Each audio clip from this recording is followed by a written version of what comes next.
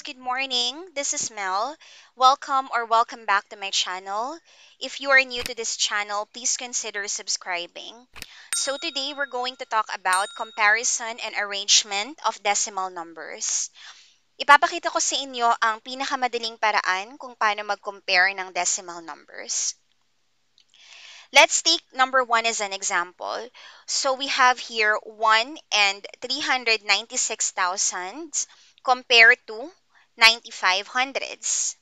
So first, we would have to arrange or i-arrange natin yung mga numbers or given decimal numbers vertically at pagpapantayin natin sila from the decimal point.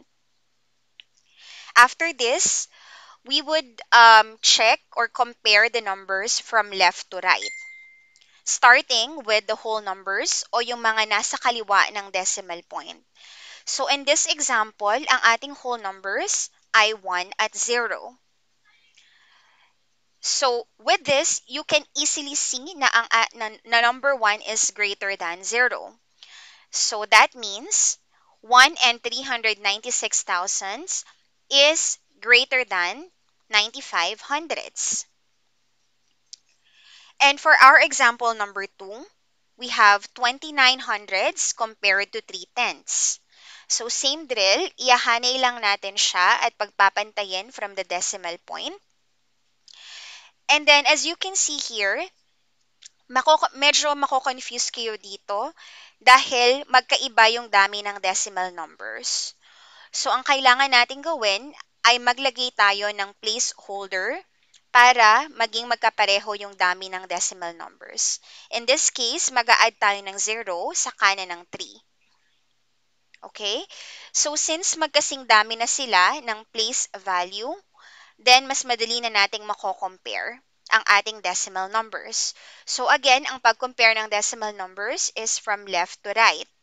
So since, as you can see here, yung whole number natin ay parehas na 0, okay, so walang value yan. Next naman ay dun sa tenths place. So sa tenths place, we have number 2 and number 3. At alam naman natin na 3 is greater than 2. So that means 29 hundredths is less than 3 tenths. Number 3, we have 6 and 5 tenths compared to 6 and 500 thousandths. Okay? So, ihanay ulit natin siya from the decimal point.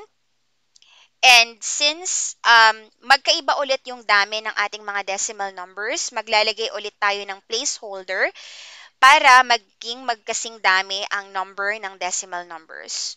So, maglalagay tayo ng 2 0 sa 6 and 5 tenths. And then from here, we can now compare from left to right. So, ang whole number natin, parehas na 6. Ang nasa tens place natin, parehas na 5. Ang nasa hundreds place natin, parehas na 0. Ang ating nasa thousands place ay parehas na 0.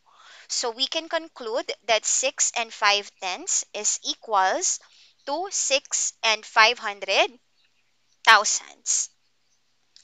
And then yung last example natin is 7 and 4 tenths compared to 7 and 49 thousandths.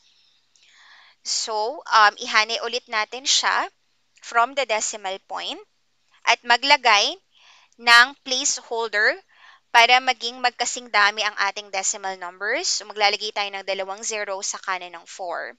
Compare ulit natin from left to right. So, from the whole number, ang whole number natin ay 7.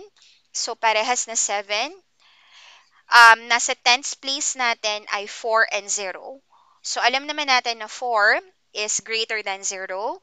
So, we can conclude that 7 and 4 tenths is greater than 7 and 49 thousandths. That's it, guys. Thank you very much for watching this video. I hope may natutunan kayo and see you on my next video. God bless you all. Goodbye.